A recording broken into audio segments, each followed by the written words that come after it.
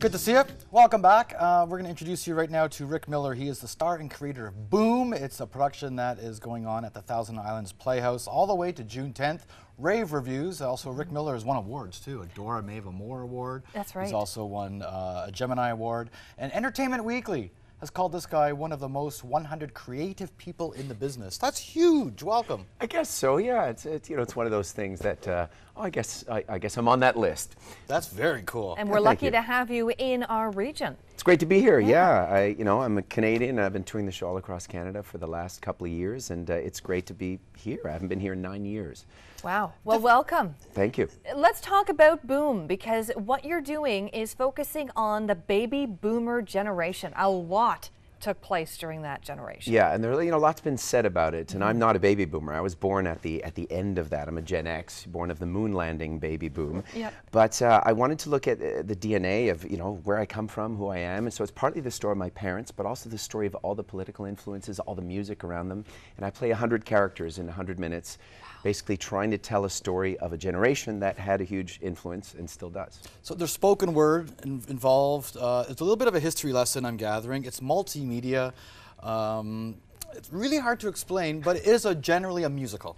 Well, there's a lot of music in it, and I think music is kind of the heart of the story because people remember where they were when Barry McGuire sang Eve of Destruction or Janis Joplin or Elvis. All these, they're all there chronologically. So I'm taking people through their lives, and a lot of baby boomers go to the theater, right? So they're seeing something unfold that isn't just about small town Canada. It's actually quite global. And it's a lot of fun. There's a lot of laughs. There are a lot of ads from the time about DDT and cigarettes that really make you go, oh my gosh, we have lived with lies a lot. And look, we're still living in this world, right? It's not about the past, actually, it's about today. Is that when 4 out of 5 doctors recommended Marlboro cigarettes? Exactly, or Camels or whatever. It's, what cigarette do you smoke, doctor? Right? Like these crazy ads. And yet we're still living in that world today where, the Trumps of the time were around at that time, right? So I'm trying to make people actually think about today differently. So do you play multiple characters, or do you play one character that experiences all of these? It's a good question. I play multiple characters. Okay.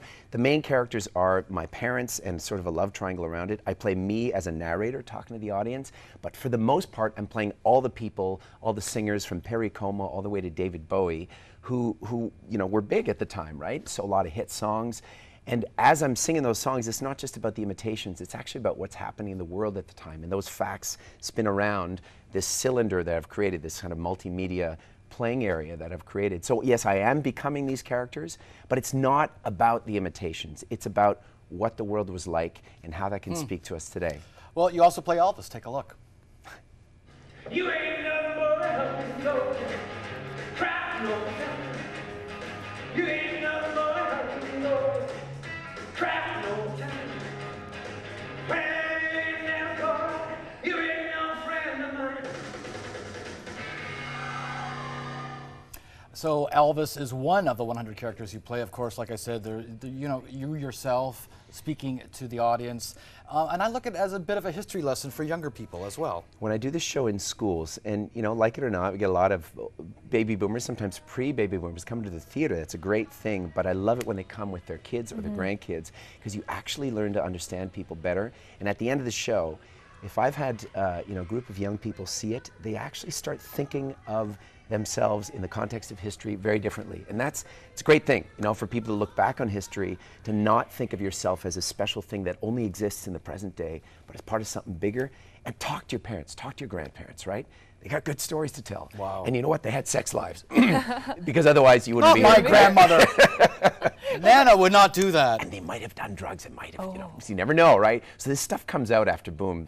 People sort of repress a lot of these things. But when you get someone sitting with their grandparents, it's an amazing thing. When they stay for the talk back, which happens after every show, I get these amazing recollections of not only you told my life, but my God, Grandma, you were cool, And I think what really resonates with the audience, especially seeing it at the Thousand Islands Playhouse, it's a rather intimate venue. So people can really feel like you're speaking to them. Yeah, it's a great venue, and I've performed there only once before, and it's so beautiful. It's right by the water, and it really feels that people are coming to experience something quite special. And Boom is, I mean, if anything, it is unique. People have never seen anything quite like it before, which is why it's hard to describe with words or on paper. But seeing this in the room, surrounded by peers, I think it's what, in some ways, a theater experience can be. It's different from anything you get on a screen.